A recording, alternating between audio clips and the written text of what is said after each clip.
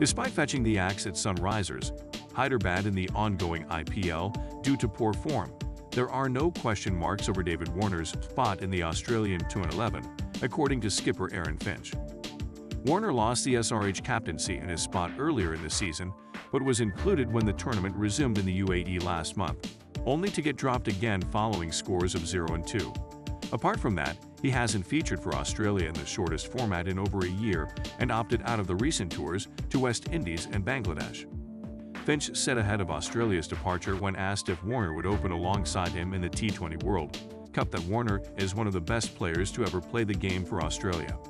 And he said he has no doubt that his preparation, while he would love to be playing for Hyderabad no doubt, he knows that he's still training away. In terms of being underprepared for a world tournament, Warner isn't the only player Australia will be concerned about.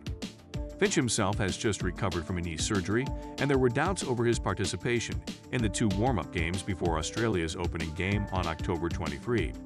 However, the skipper has confirmed that he is on course to featuring in the 2 practice games against New Zealand and India. Finch said that over the last couple of weeks, his recovery has progressed really well, so he is looking more and more likely I will be fit and ready to go. In terms of the intensity he has been able to train, putting load through his knee, that's all looking really positive.